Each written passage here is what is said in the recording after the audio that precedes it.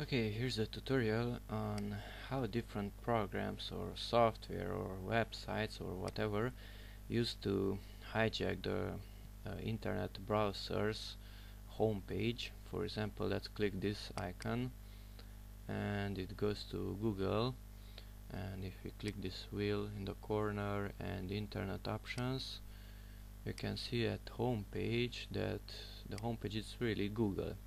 So this page went to the correct home. This browser went to the correct home page.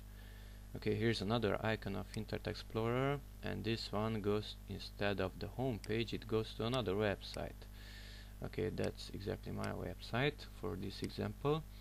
But how is this done, that the same browser using different shortcuts goes to different home pages?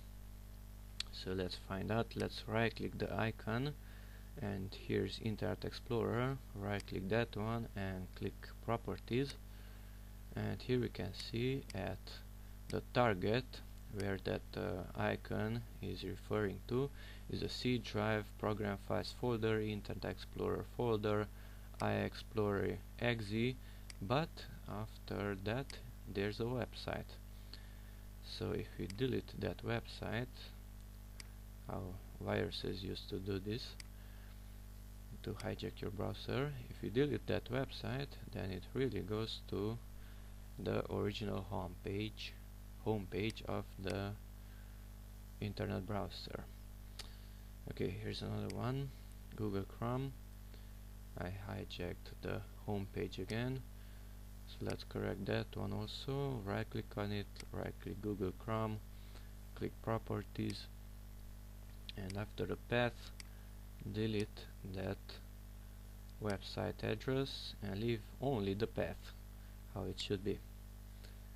Let's click Google Chrome and it goes to Google because I said so.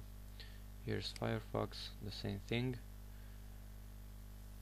Now I hijack this one to Yahoo, and let's return it to its original state.